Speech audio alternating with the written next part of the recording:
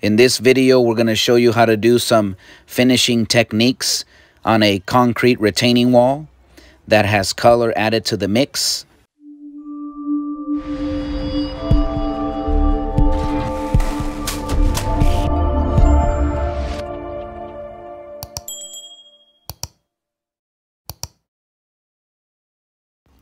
Thanks for connecting to one more of our concrete videos. Here we have a fire pit that we framed and we poured with colored, and it's going to be a sand finish. We already sprayed it with a special retardant liquid that will help us give us a sand finish effect.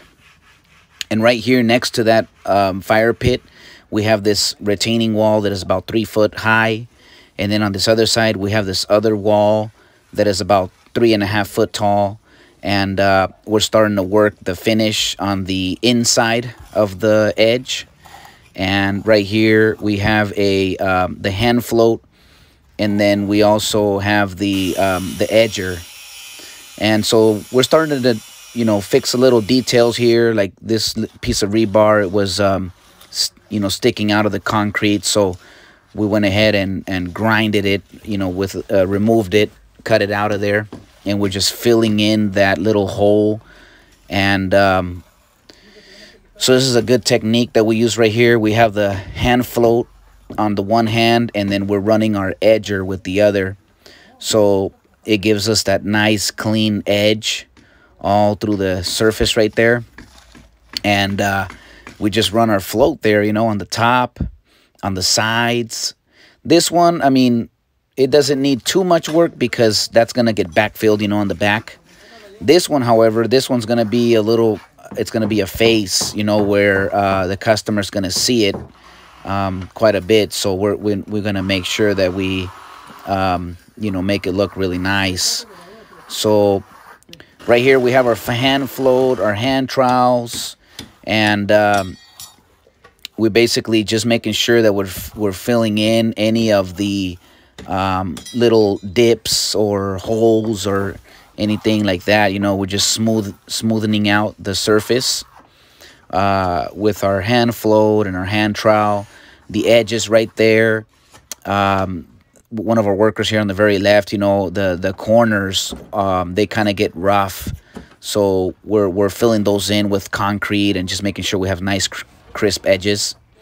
And right here, we're just starting to remove some of the 8x4 form boards that we set up. We just we strip them, we remove them as carefully as we can, and this is the result that we get.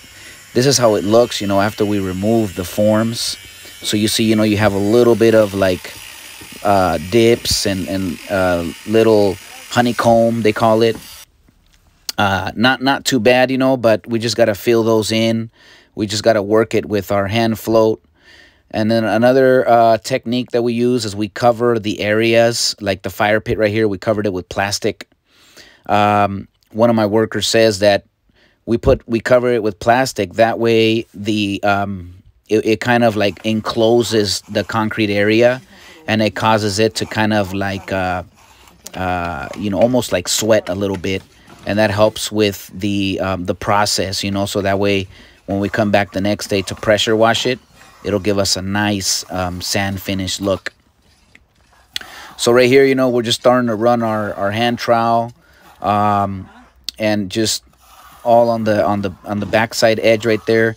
This side is almost done. It's almost ready, for us to apply that special liquid that we have. We're just kind of working the edges right there, and just making sure that we press the tools into the surface. That way we get a nice smooth finish throughout all of the area. And we have our edging tool right there, so we're just checking all of the edges, all of the surface, just making sure that everything is nice and smooth. So here, this is another wall on the exterior. We're doing the same thing, and then once everything's done, we spray it at the very end. And that's how we leave it. And then afterwards, we cover the whole thing with a plastic, and we just leave it there. We're going to come back the following day so that way we can go ahead and you know, pressure wash it. And I'll show you that on a separate video. So yeah, please stay tuned.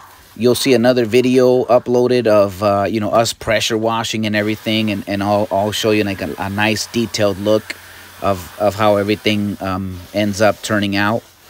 So far the customer's very happy. You know, she saw all the guys working very hard, and she was very impressed.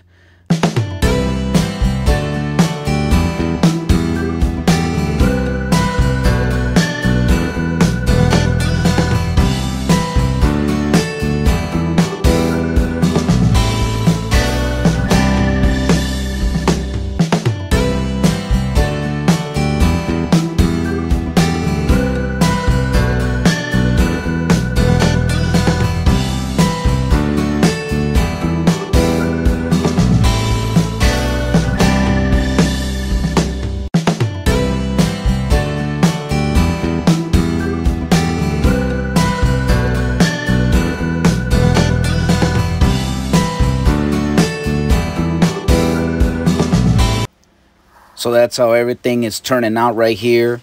This is after we already sprayed the liquid release on the concrete retaining wall surface.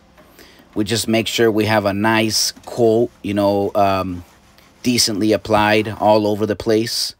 And at the very end, we just put plastic. We just have a thin plastic. We cover the entire area, the whole thing, you know, that way it just sets there overnight. And we're going to come back the following day to do a nice pressure wash to get the sand finished. So hope you like this video. We'll see you on the next one.